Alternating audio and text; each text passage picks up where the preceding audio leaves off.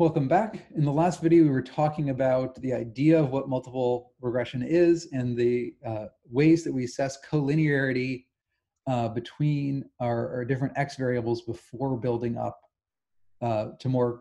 building up more complex models. So I want to talk through our focusing on our example of trying to predict soil temperature. Where we left off from our univariate regressions, our models that only had one x at a time, was that all of them were significant. So we don't at this stage reject any of them. If some of them came back as not significant, we would be pretty hesitant to continue to include them in more complex models unless we had some sort of exploratory analysis suggesting that the reason they weren't significant was because they have some weird interaction with another variable that we're going to need to account for later. So you can continue to pull things forward if they're not significant, but in general, you want to have a pretty strong argument for why you think that there's something there that the univariate model missed. In this case, they were all significant. The other thing I'm going to note is that if we go back and look at the correlation, TA had the strongest correlation. I didn't show all the R-squareds. TA also had the highest R-squared. And so because that is the one that has the strongest correlation, the one that has the most explanatory power, that's the model I'm going to start with. And so all of my multivariate models are going to always include air temperature because it was the strongest predictor of so far in my data set. And then I'm going to try exploring, can I explain any of the additional variability in the data by adding additional explanatory variables beyond air temperature? Cool. Next, remember from from looking at the collinearity that RGL, which is our long wave thermal radiation, was very collinear with air temperature. So I'm going to actually decide not to include that in the higher model. So I have two things that are very tightly related to each other. One of them is a better predictor than the other. Air temperature was a better predictor of soil temperature than long wave. So I'm going to move forward working with air temperature and drop long wave thermal radiation because, like I said, it's collinear, but it wasn't as good a predictor, which suggests that maybe the reason that long wave was showing up in the first place was because maybe it was also related to air temperature. Also noting that VPD has a strong correlation with air temperature, so we might be careful about pulling that forward. And we also noted that again, solar radiation, RG, and VPD were somewhat collinear. Between the two, the solar radiation had a stronger correlation with soil temperature than the VPD is. So what I'm going to end up doing at this point is I'm going to narrow this down to this three set of candidates. I'm going to continue to look at soil water content and wind speed because they weren't really correlated with anything else, particularly they weren't correlated with air temperature. And I'm going to continue forward with solar radiation because in the choice between VPD and solar radiation, VPD was, like I said, had a stronger correlation with air temperature, which we're already including in the model, and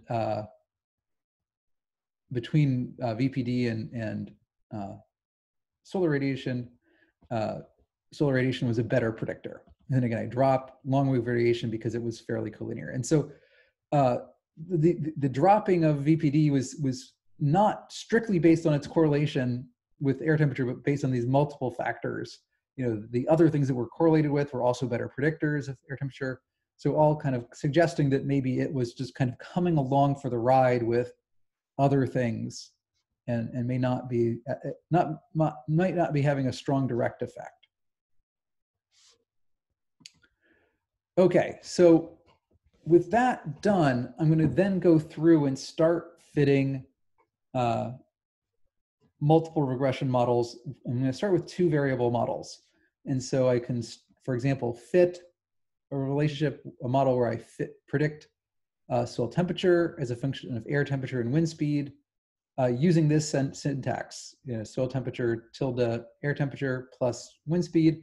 And I've also done here that something that I didn't do in the univariate regression is I wrote comma dat. So in linear models, if you want to reference variables within a data frame without including the dat $TS, dat $TA, dat $WS, you can say that I'm working with this whole data frame as the second argument. And then now that LM knows you're working with that whole data frame, you can reference the variables within that data frame without including the dat $ in front of it. And the syntax for adding a second variable is just additive, TA plus wind speed. And so that implies to R that I want the model that has an intercept. Intercept is always there by default. In fact, if you want to get rid of the intercept, you have to put a -1 in the model, which basically means drop the intercept term. So there's always an intercept, and then the slopes again are implicit. So you're writing in a model that says intercept plus slope TA plus slope wind speed is predicting soil temperature, and likewise the assumption of normal residual error is built in to the linear model as a default.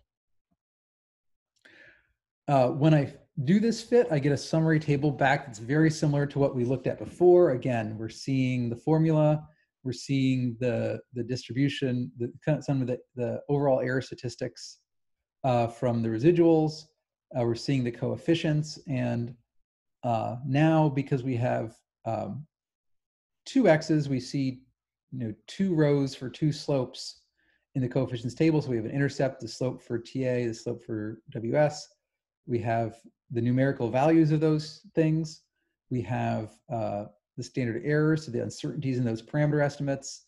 From the uncertainties in those parameter estimates and the means, we derive a t statistic, and then we use the t distribution to calculate a p-value from those. And again, we flag the significance codes, as this helps us just know at quick glance that the p-value is between 0 and 0.001. We can then look at our residual standard error, and if we go back and compare that to the TA alone model, we see that the residual standard error is smaller, but not by a lot. We see that there are now more data points that have been dropped because of missingness, because now there's missingness in the wind speed and the TA and TS. We see our multiple R squared has gone up a little bit, but not a lot. And our F statistic, our overall test of the model, is again now still highly significant. I can do this process of exploring bivariate models for not just wind speed, but I can do this again for the other variables I was interested in, so water content and solar radiation, and look to see, here I'm using R squared as an assessment of the overall fit of a model. I want to really emphasize an important point, and this will come up when we talk about model selection more explicitly in a little bit. When you are comparing models of equal complexity, which are models that have the same number of coefficients, you can use R squared to tell them apart. But if you're comparing models that have different numbers of predictors, you can't use R squared to tell them apart. So I can't, so whenever if I add more covariates, my R squared will always get better. But that doesn't necessarily mean that I've written a better model, because you have to potentially penalize models for being overly complex. And we'll get into how we do that later. But at this stage, we can look and see that that wind speed actually gave us the largest increase in R squared. And if I quickly went back to the univariate regression, the univariate regression with just air temperature had an R squared of 0.813, and now our G went from 0.813 to 0.817, so an increase in R squared of 0.004. So water content increased R squared by 0.006, and wind speed and increased it by like 0.1 something. So all three of these covariates increase the R squared, but they only increase it a very small amount. So the additional explanatory variable power is not very large. That said, the p-values were actually significant for all these models. And that's, again, an important point. The power, our ability to detect effects and see their significance, and importance are not necessarily the same size. The effect size and the R squared or the power are not the same thing. So because we had 13,000 observations, we could show that we could detect the effect of these additional variables, all three of them, even though the effects were actually very small. So they're not necessarily, doesn't necessarily mean they're worth worrying about just because they're significant.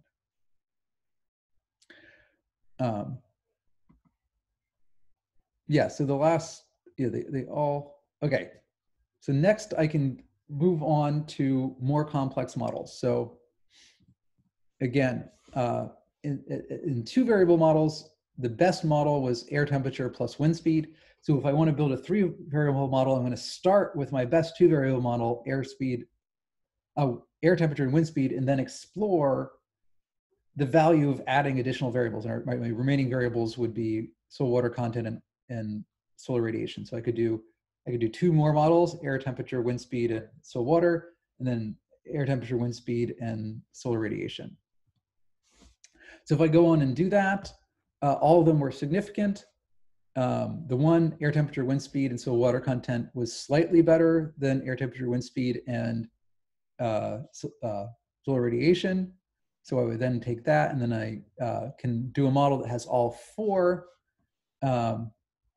And here's the summary table for the parameter has the model that's all four, and we can look at this and we can see that all the parameters were significant. They were all highly significant. The R squared went up to 0.838.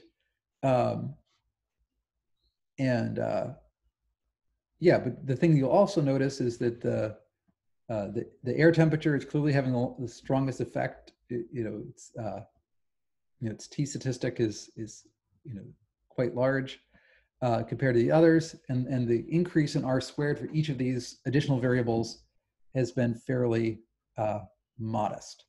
So that leads us now. We know our overall model is statistically significant.